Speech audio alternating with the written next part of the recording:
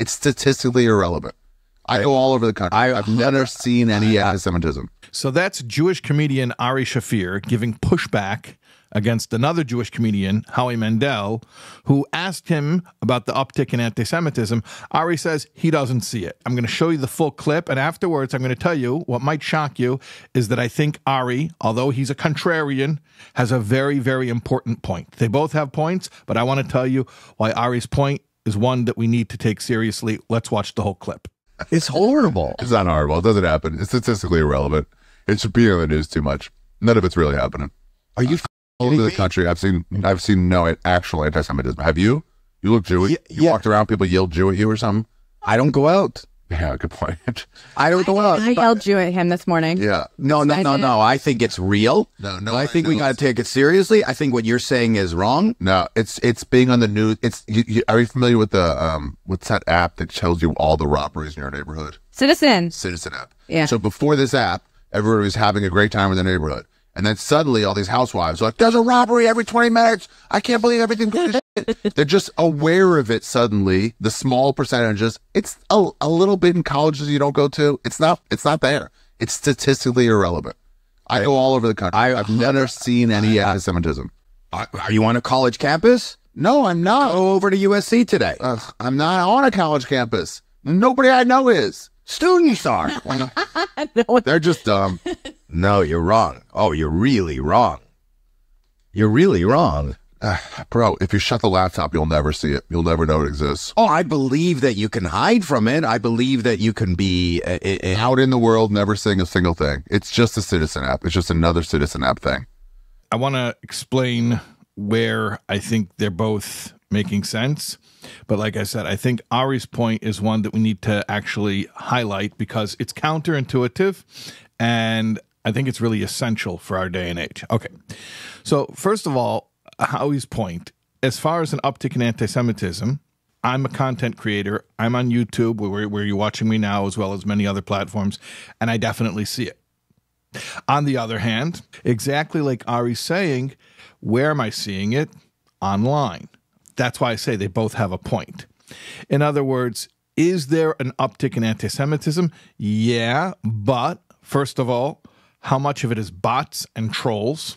How much of it is 15-year-olds? Now, that doesn't make it unimportant. It doesn't make it insignificant. I think Ari's wrong to speak so dismissively of it because obviously we know that media is powerful, that the images and the ideas that are out there in the so-called collective consciousness does shape the way that ultimately people behave in real life. So I don't think it's fair to call it insignificant, but I think it's an incredibly important distinction that Ari is making. I also think, for whatever it's worth, that this is to some extent a generational difference. What do I mean by that? Ari is 50. Which is exactly the same age as I am. I'm turning 50 next month. So we are squarely in the middle of Generation X. We're 70s babies. Howie is a baby boomer. Okay. And I think that that's a big difference between boomers and Generation X. And if you talk about millennials and Gen Z, I think it's even more so that baby boomers tend to conflate online reality with real reality. They're not used to drawing that distinction, putting up that wall, understanding how much of what goes on online is just totally not anyone's real life, right? How much of the stuff that's out there really is misinformation, disinformation. That's why, unfortunately, there's a huge problem with baby boomers being very gullible when it comes to, like, let's say Facebook is notorious for this, where they can't distinguish between something that is satire, farce, disinformation, and something that's legitimate. And I'm not saying that that's true for all boomers. I'm saying that there's a high incidence of that among that demographic, which sort of underlines a general, let's say, unfamiliarity with technology and a relative inability to distinguish between what's going on behind the keyboard and what's going on in people's real lives. Whereas Ari is saying, hey, this is another citizen app. This is just a bunch of stuff that you're not going to see if you get out from behind the laptop. And he's making a very strong case. He's saying, look, I'm traveling the comedy club circuit. I'm on the road. I'm dealing with real people. Okay, so here's what I want to say about Ari's take that I think is really, really super important. And that is that it is so essential that we get out and we interact with human beings. Personally, I've experienced anti-Semitism in real life, but I would say probably a handful of times. Now, how many times did somebody dislike me for being Jewish and I didn't know it because they didn't say it explicitly? I don't know. I have no way of estimating. I can't read minds. I can't guess. But by the same token, how many times was somebody nice to me because they like Jews? So I would assume that if there's this unspoken feelings, that it's a wash, it evens out. But I'm speaking about explicitly where somebody says a real hateful slur, or they make it clear that what their feelings are about Jews. I would say that's happened to me where it's clear and undeniable less than 10 times in my life. Now, online, I mean, it's ridiculous. If you're a Jew and you're visible and you're out on any of these platforms creating content, yeah, it's constant. But here's the thing.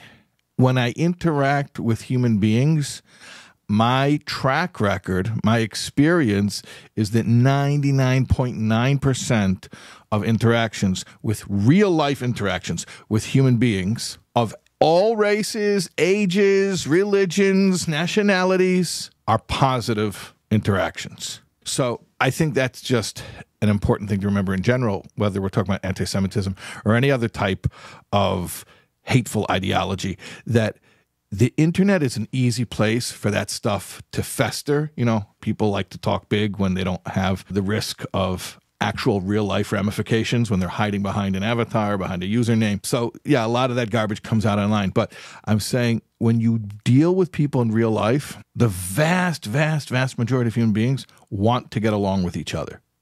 And in fact, I'll tell you, my experiences have been, even with people who I know have ideological differences with me, but on a one-to-one basis, they want the interaction to be pleasant. And I think that if you're experiencing a lot of stress from hate, whether it's anti-Semitism or any other type of hate, the remedy really is, like Ari was saying, he's actually 100% right about this, get out from behind the keyboard. Like, what do they say? Go touch grass, right? Go interact with some real life people, have some real life experiences. You're going to see that the vast majority of human interactions in this world are positive. And I think that's also a very important thing to keep in mind, because from a Jewish perspective, when I say Jewish perspective, I mean a true Torah perspective, our view of humanity is eminently hopeful.